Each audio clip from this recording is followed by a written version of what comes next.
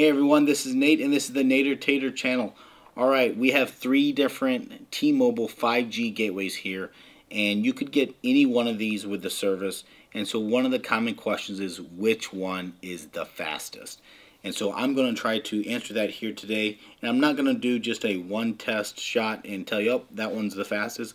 I'm going to test this in multiple different scenarios here and walk you through it. So before I get into that, I want to say that these gateways are going to be sold to you as equivalent from T-Mobile. In general, if you ask for them, they're going to say, hey, these are all the same. And in some regard, that is true. But in the past, I would say, in general, I have seen the Nokia one be faster than the Arcadyan one. And that's true for a lot of people that are online, either through Facebook forums or Reddit and post. And that seems to be the general consensus. But it's also been probably one of the most buggy ones out there. This is a cooling fan to try to help make it more consistent.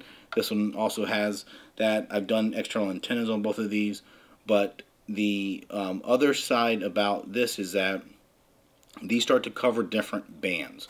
So one of the most important thing with your speed for cellular is your band that you're on. That's probably the number one thing. Do you have their latest and greatest 5G signal? You know, in T-Mobile's case, that's 5G Ultra Capacity or 5G UC, which is their N41 band.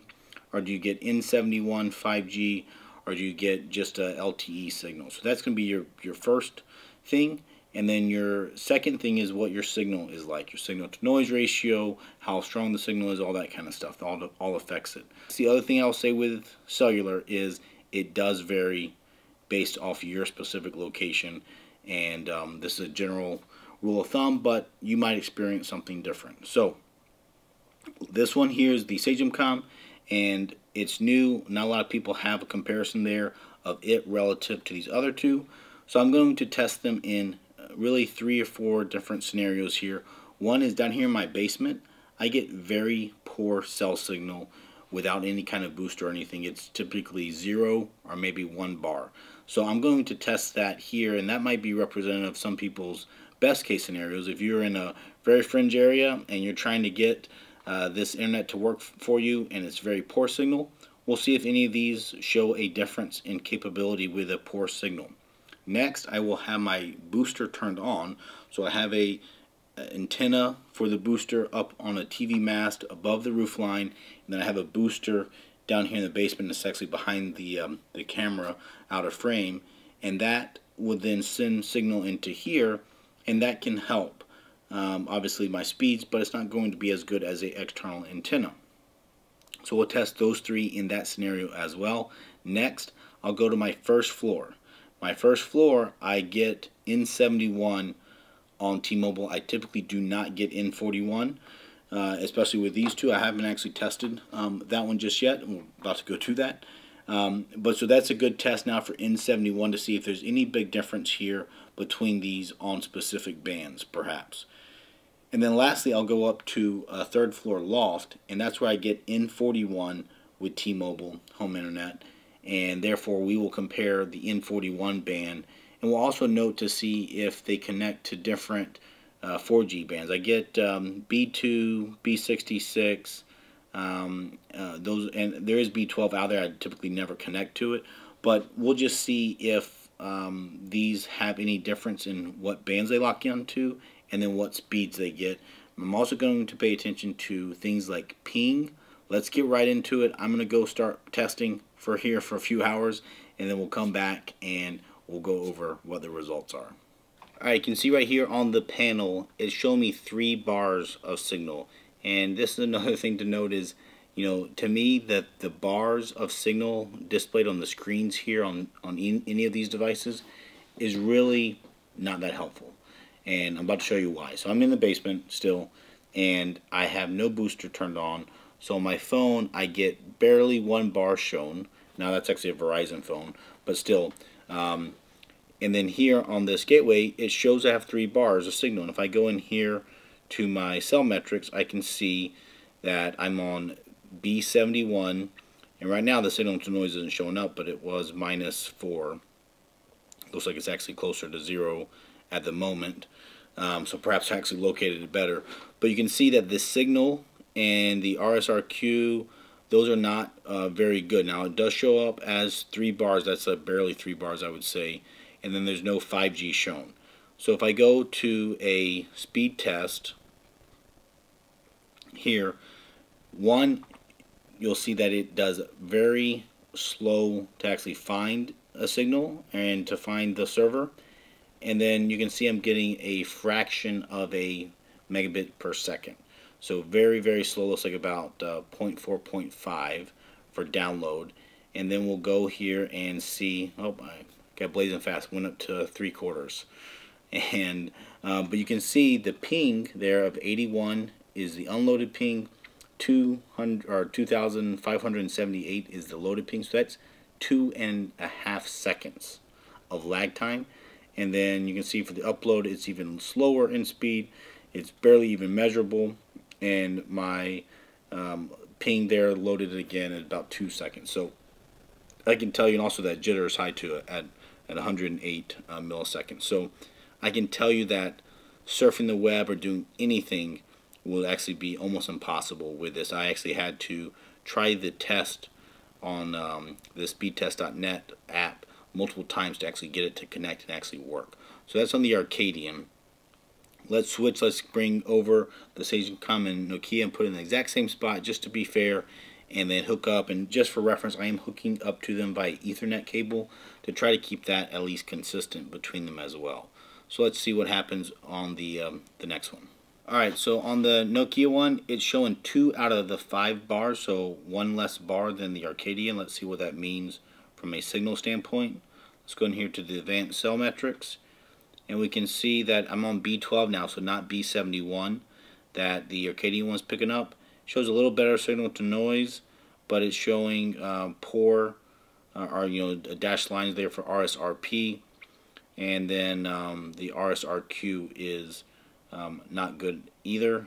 Looks like the B12 just changed the RSSI to -82 now.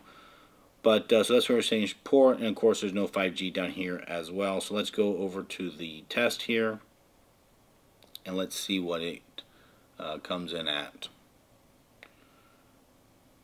Alright, that seemed to actually work better or faster, as far as the time it took for it to load.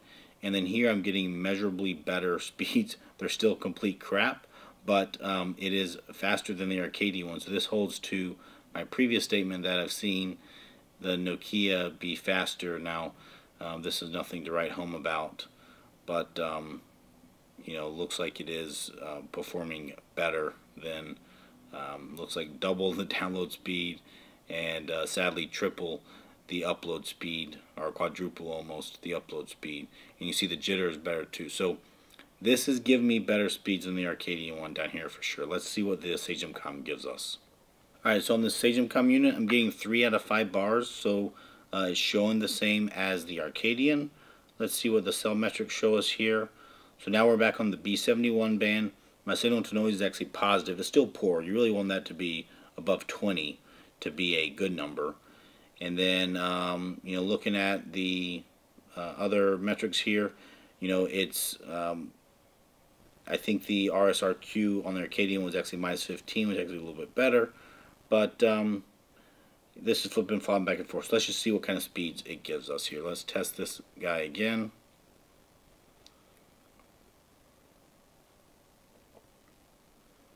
So here's an example that is taking a long time to load. It's just sitting there trying to figure out how it can be connected to the internet. What's interesting to note here is you can see my cell phone actually shows 0 bars right now. I'm saying no signal here with Verizon.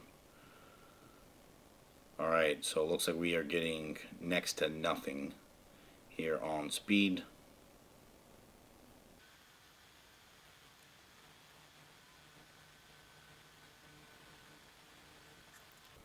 Okay, so there you see, very, very poor signals. I'm surprised it even worked, but it does.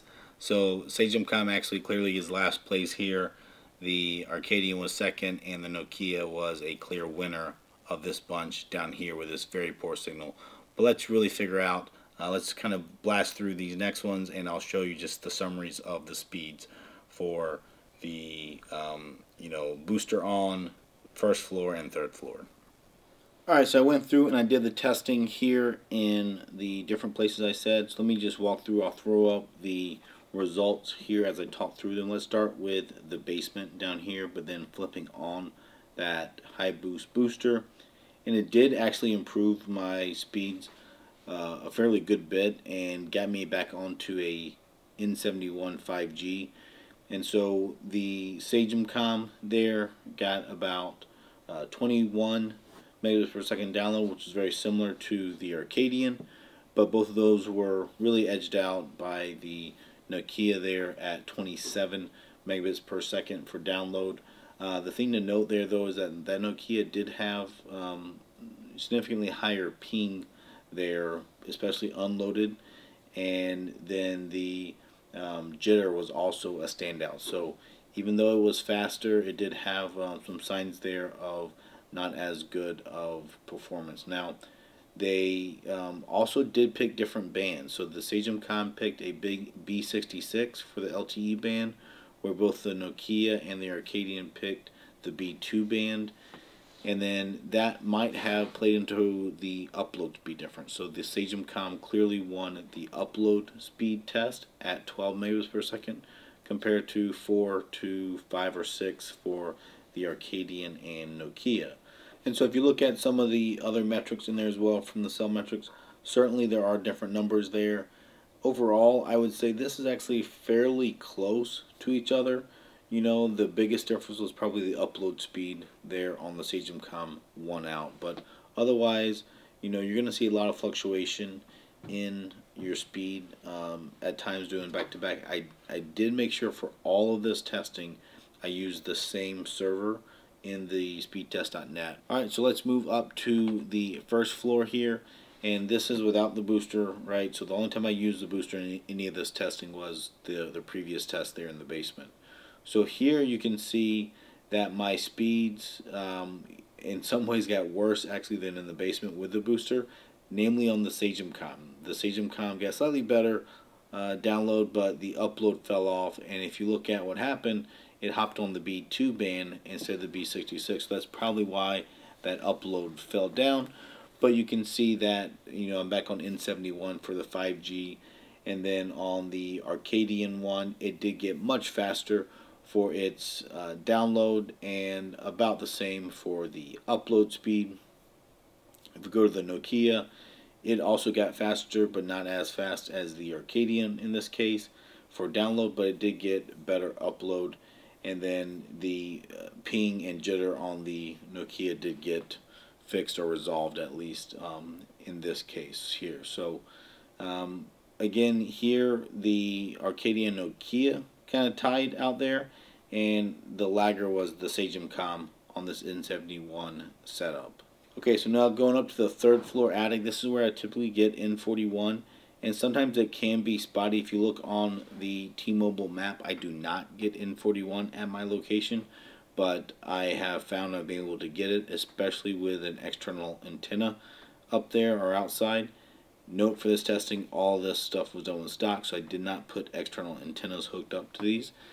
So what's interesting with this is that the Sagemcom hopped onto the N41, and now what I did for the testing is I put these devices in the same location. I did mess with them a little bit with rotation to try to get the best signal, but my goal here was really to put them in the same location, not to say, okay, the Arcadyan needs to go here, the Sagemcom needs to go here to pick it up. I can see the argument for either way. For this testing, I picked a location and put them there. And so for the Sagemcom, it actually had some tests that went over 100, but then the upload was slower, so I picked this one to show, but basically around 100 megabits per second download and 19 upload is what the Sagemcom was getting with the N41 hooked up. The Arcadyan and Nokia, like I said, stuck on the N71, and so their speeds fell down because of that. What's interesting again here is that the Nokia picked B66 this time, and you can see its upload was actually the best of the bunch there versus the B2. So this is clearly, I get better upload on B66 than I do on B2, so if they were to pick that and lock onto it, that tends to help them out here. So You know, if I look at this, it's kind of a mix and match as far as which one is the fastest, but certainly it was very encouraging to see that the Sagemcom was the best one at picking N41 out there, and it was the only one that was able to get it sitting still up there in that spot. So as far as which one looks like it wins, to me it's a mix between the Sagemcom and the Nokia right now. Certainly I don't think the Arcadyan one is the winner in my book, at least from what I have seen out there. Alright, so that's all I had time to do for this testing. It was a lot, and it was a lot of work to get these things all hooked up and hook up to each one and get all these metrics. So that was good. I'm happy. Obviously, we need to look at the Sagemcom and external antennas. I have the videos on the Nokia and the Arcadyan with external antennas. If you want a waveform kit, you can use my 5% referral link that's down in the video description below. You can also see links to some other stuff in there as well. Now, in the comment section, if you have a question or comment or suggestion for me, feel free to put it in there. And then if this was helpful for you, do give me the free like and subscribe button clicks for you. It helps me and it doesn't hurt you, so I appreciate it if you guys do that. Thank you.